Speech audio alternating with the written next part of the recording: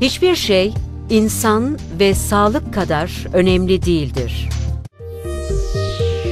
Avrasya Hospital Sağlık Rehberi. Omurgamda eğilmeler olduydu. Şimdi düzelme oldu. 4,5 yıldan beri tedavi görüyorum. Evet. Belimde kırık oldu. Düştüğümde omurgamda kırık oldu 2 yerde.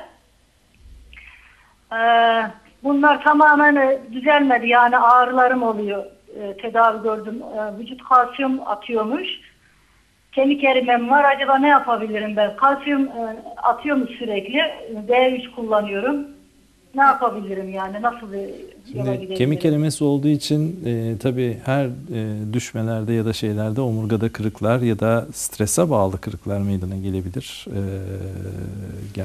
Ve buna bağlı olarak da tabii bulgularınız, şikayetleriniz olabilir. Yani bunun en iyisi mutlaka bu vücut kalsiyum şeyini doğal yollardan almaya çalışmanız, artı mutlaka bir doktora görünüp yani ona uygun bu kemik erimesine yönelik bir tedavi yaptırmanız gerekiyor. Hiçbir şey insan ve sağlık kadar önemli değildir. Avrasya Hospital Sağlık Rehberi.